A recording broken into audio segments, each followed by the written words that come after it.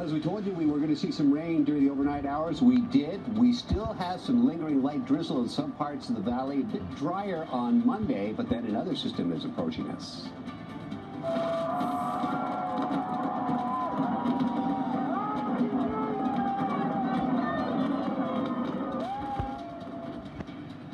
Happy New Year, everyone. We take a look at all the celebrations that went down last night.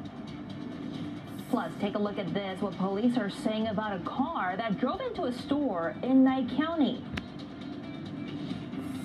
And with a suspect in custody, we hear from the neighbors of the 28-year-old man accused in those 4 murders in Idaho. We are local, Las Vegas.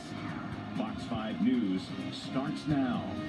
We are taking a live look at Allegiant Stadium tonight. It has been a brutal year for the Raiders. After starting the season with high hopes, the Raiders lose again, falling to 6-10 on the season, and it was another close game for the Raiders.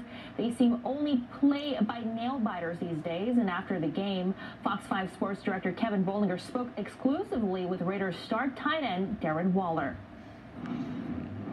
All right, we're here with Darren Waller. And Darren, before we get into the specifics of the game, this is another one where you can tell that this team is just so close to being so good and just can't turn the corner and close the door.